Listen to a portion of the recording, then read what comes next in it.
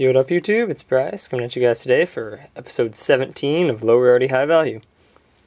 The card for the week is Armory Arm.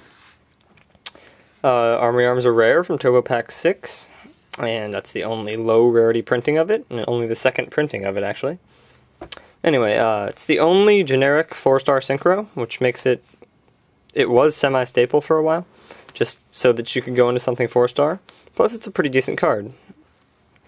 The Colossal Arm Lock brought it to its highest price.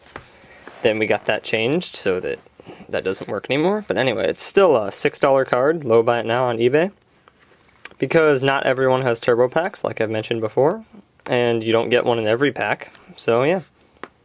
It's around $6, which isn't terribly high, but it's still a pretty decent amount for a rare. If you think of it as you get a turbo pack, you pull this, you basically paid for that pack at least.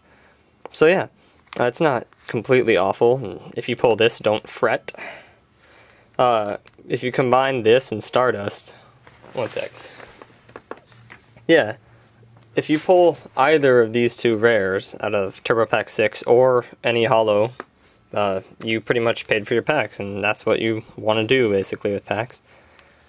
And yeah, these are worth about as much, if not more, than Fishborg Blaster Super from that pack. So yeah.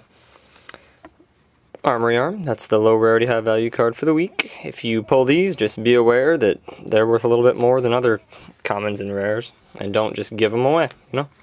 Alright, if you guys like the series, it'd be great to get some thumbs up, and more subscribers. I'm at 68 right now, guys. Want to bump that up to 69, obviously. Alright, peace.